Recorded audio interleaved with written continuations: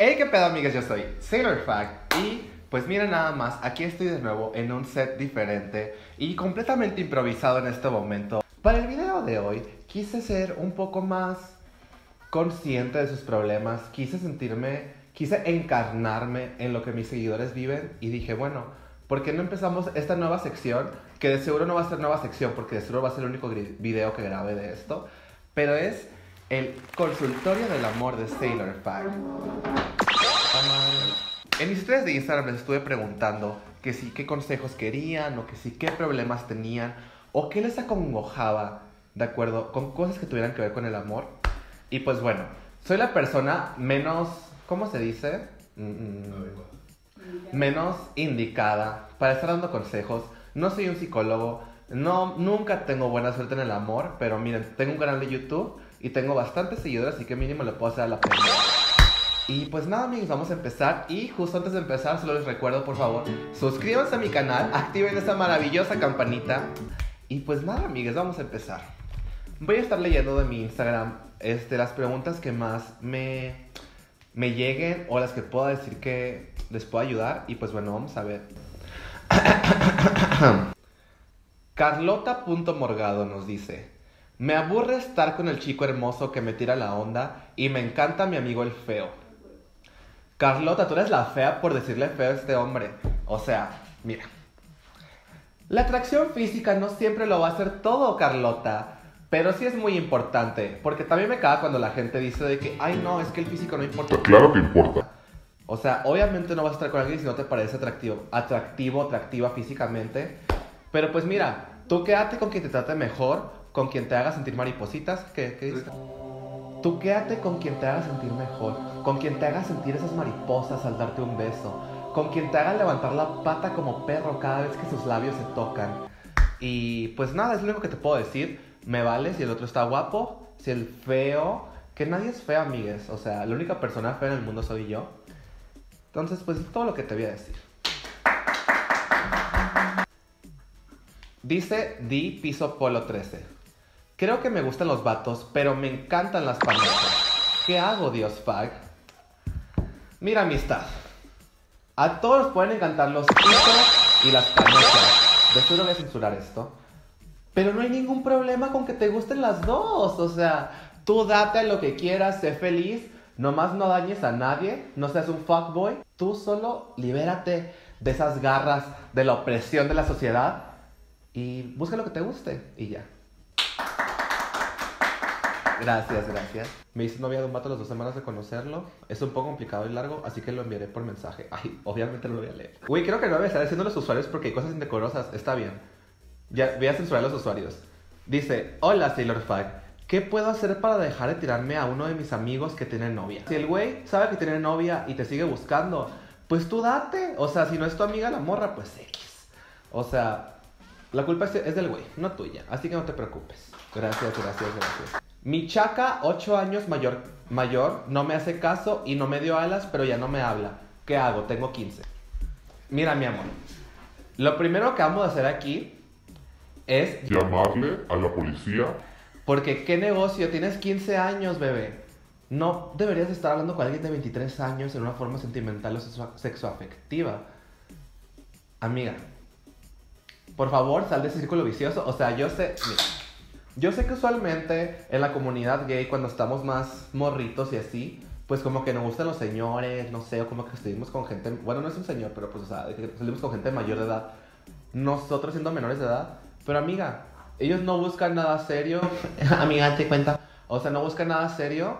Y aparte, está horrendo que alguien que es mayor de edad esté saliendo con un menor. Así que, por favor, deja ya ese círculo vicioso, no le hables. Y si quieres sacar dinero, pues marca a la policía y demándalo y di pues que te está buscando, enseña los mensajes y pues nada. Gracias. Tengo novia y me gustan más de 2 personas más. Mira. Ajá, yo de que para empezar escribiste mal. Pues no hay nada malo de que te gusten más de 2 personas más, como tú dijiste. Te encanta el español, ¿verdad? Obviamente, o sea, nadie es de nadie y, o sea, es como que un error pensar que vas a estar con alguien y que solo te va a gustar esa persona. O sea, obviamente te van a gustar otras personas, pero mira, No vayas a andar ahí de que de culo suelto o lo que sea, de pinga suelta, buscando de que otras personas, si sabes que estás en una relación en este momento, a menos que lo hables con esa persona y digan, mira, pues yo quiero coger con otras personas. Ay, pues yo también. Ah, pues chido, vamos a coger con otras personas. A huevo, siempre con protección. Pero pues mira, si no le parece y sientes como que atracción por esas personas también y es demasiado conflicto para ti, pues ya deja esa relación. Tal vez las relaciones monógamas no son para ti.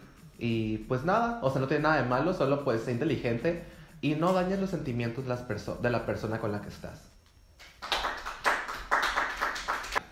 ¿Qué haces cuando sientes que te estás estancando en la relación? Pues cortas. Gracias, me quedé esperando los aplausos. No le gustó a nadie desde hace como un año. ¿Qué procede? Saludos, te amo. Mira, no te preocupes, Ali. Yo no le gusto a nadie desde hace 23 años, casi 24. Y mira, aquí estoy perfecto haciendo videos de YouTube. Me encanta mi vida, me encanta vivir y no necesito ningún hombre. Y pues no te preocupes. Obviamente toda la gente dice, espera el momento indicado y bla, bla. Pues sí, güey, espérate, porque, o sea, no vas a estar forzando las cosas. Luego si estás de que diciendo, o sea, cuando sientes que le gustas a alguien pero en realidad no le gustas, pero muestra interés, cualquier persona que te haga caso vas a pensar que te gusta y después vas a tener una relación con esas personas por más de 8 meses y vas a gastar casi todo un año de tu vida para estar con esa persona que ni siquiera sabe qué es lo que quiere y tú vas a pensar que estás enamoradísima y esa persona está enamoradísima de ti y pues nada, o sea, nomás va a querer sacar provecho de la relación y pues si tú tienes más dinero que esa persona, pues obviamente te vas a estar pidiendo prestado y así, después no te va a pagar, se le va a ver el pedo. Entonces pues tú sé paciente, todo estará bien.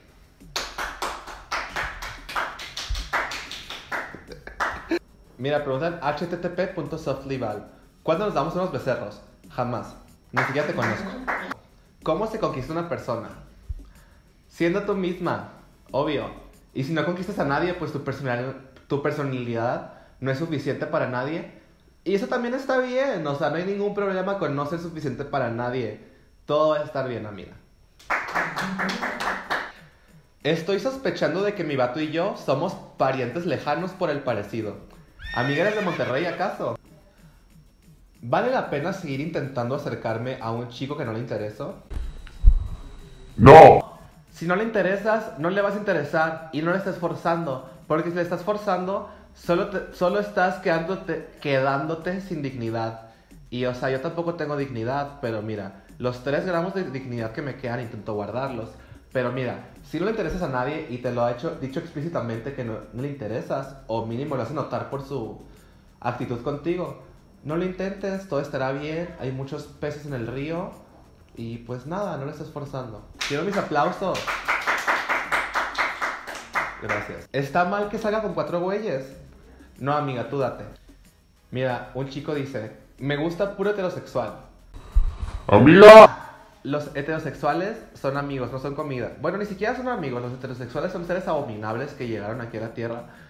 Y pues mira, aunque me caigan muy mal, no es como que vas a estar forzándola e intentando cambiar su orientación, porque no va a cambiar ese hecho. Si es heterosexual, déjalo ir.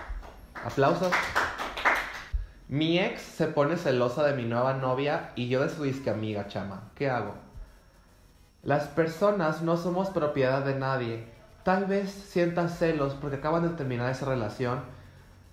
Pero X, mira, aprovecha que ya terminaste, ponte a putear.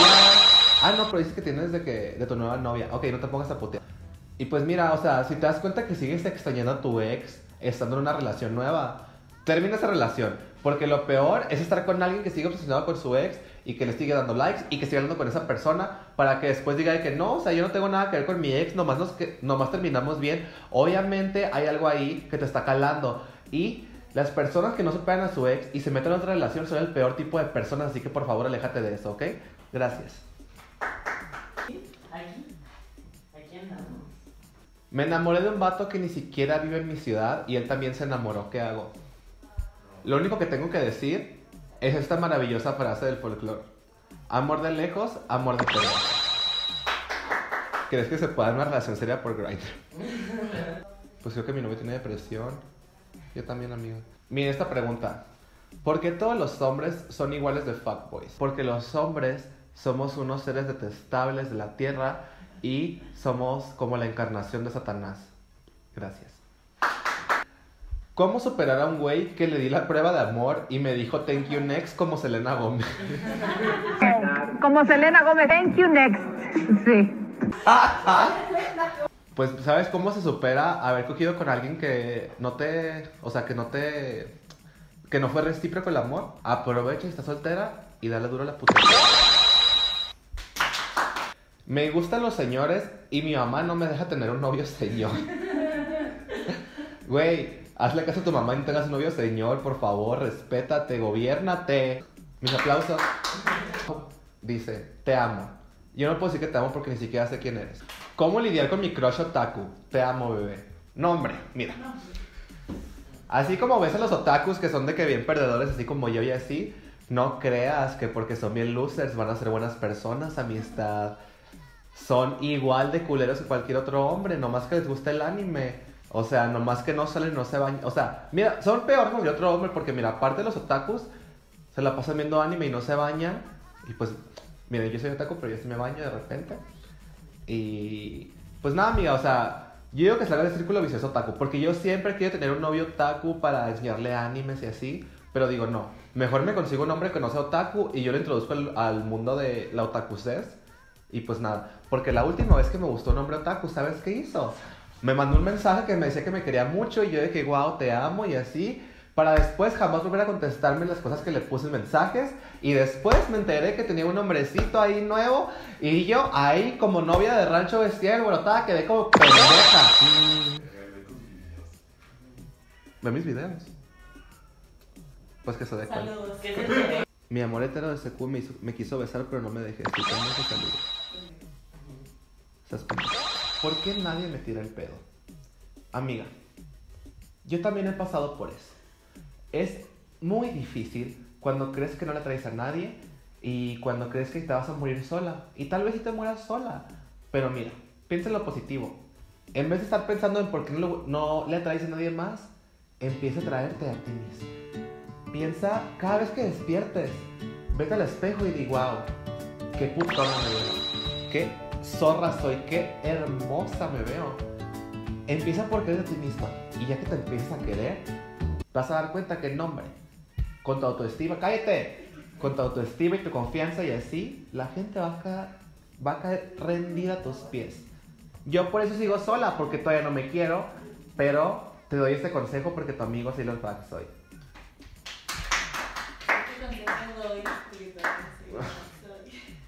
Y este consejo doy porque tu amigo Sailorfag soy.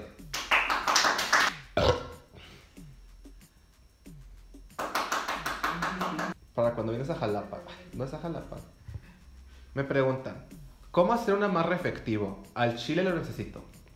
Mira, lo que vas a necesitar va a ser una pata de conejo, 2 flores negras, rosas de preferencia, un chorrito de tonalla y 3 gramos de madre, que es lo que te falta para querer andar haciendo amarres. O sea, si alguien no te quiere, pues no te quiso, ya acabo de decir eso. Por favor, o sea, búscate a alguien que te quiera. Si nadie te quiere, quiérete a ti misma. Los amarres no funcionan. Y si funcionan, pues ya pasan el contacto. Pero mira, te recomiendo que no lo hagas. No te quieres meter en eso. Y pues nada, suerte. Y como dijeron ahorita, thank you next, como dirá la Selena Gómez. Y pues nada, amistades, eso fue todo por el consultorio del amor con Sailorfag. Espero les haya gustado este video. Si no les gustó, pues denle dislike y por favor háganmelo saber para no volver a grabar algo así. Y pues si les gustó, díganme para saber si hacer una segunda parte. Y pues bueno, sin nada más que decir, recuerden seguirme en mis redes sociales, así como Sailorfag en todos lados. Escuchen mi música también, por favor. Terrible perriemos. Algo bien. Y pues nada, espero que tengan un bonito día, una bonita vida. Y recuerden que Sailorfag les ama a todos. Arigato.